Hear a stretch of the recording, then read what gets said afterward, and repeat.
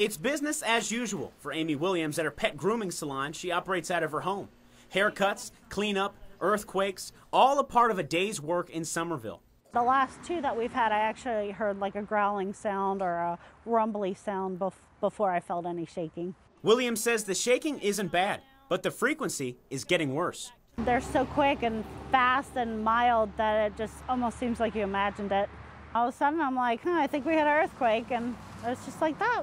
Just like that, 6 earthquakes of magnitude 2.6 or less have registered in the Summerville area in the last 3 months alone. Small earthquakes tell us that the fault is still active and that we still have to be worried. Dr. Erin Beutel has been tracking quakes around the world and in the Low Country as an associate geology professor at the College of Charleston.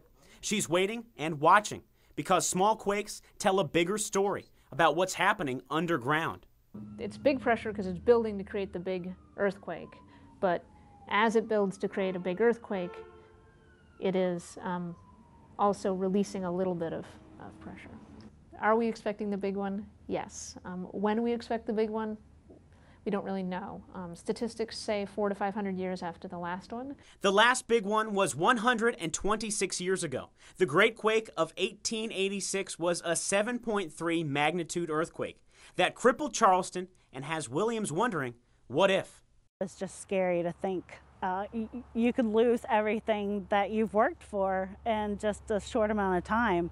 And it does make you wonder if something bigger or worse is coming along. Mark Davenport, Live 5 News.